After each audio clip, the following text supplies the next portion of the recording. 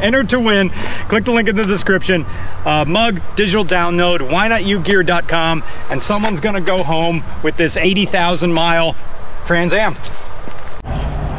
For as futuristic as the WS6 is, or futuristic for 2001, I suppose, there's one thing that General Motors couldn't hide.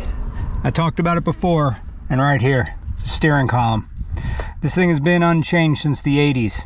This is old Chevy Caprice stuff, as well as the turn signal stock. This is a throwback to when GM wanted to provide more modern things in the 80s, like cruise and mist feature and intermittent windshield wipers, and they had all these options, but GM was so cheap they didn't want to modify their steering column. Look at that. That is straight from an old cop car. This is metal too. In addition to the old hazard switch. Oh wait, you push in? Yeah, you push in and then pull out to cancel.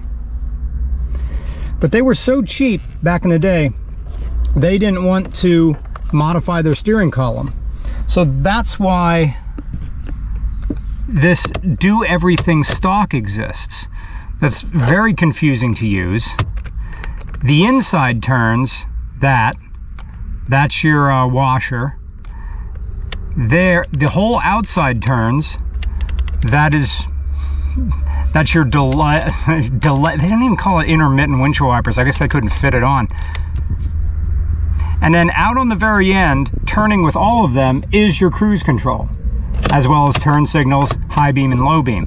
Also, when you pull the high beams don't turn on. They will only flash people like this if your headlights are already up, in the up position.